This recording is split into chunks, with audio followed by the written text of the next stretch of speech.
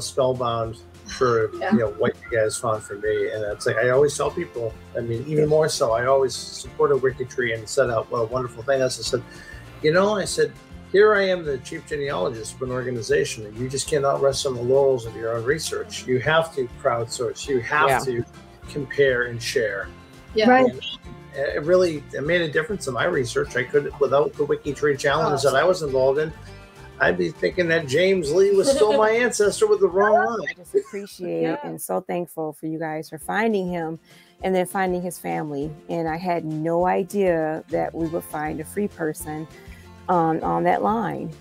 So I thank you and your team, and I appreciate everything that you've done to help take this line further back. I have to say, I'm very impressed because, I'm chairman of the London, Westminster and Middlesex Family History Society, and I've been researching my family for an awful long time. So I do know quite a lot of what to do. And we put our heads together with all of these, and hadn't managed to get further. So thank you very much, everyone. That's fantastic. I'm going to do a lovely impressed with what you managed to do with it, with what I gave you.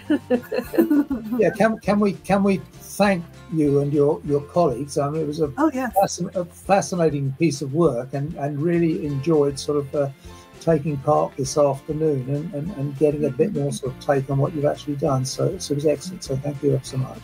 This is a lot of great work done by all the volunteers to build out the family trees of these notables. I think it was wonderful, and I really appreciate all that you and your team did for us in helping us break a few records here. That's exciting.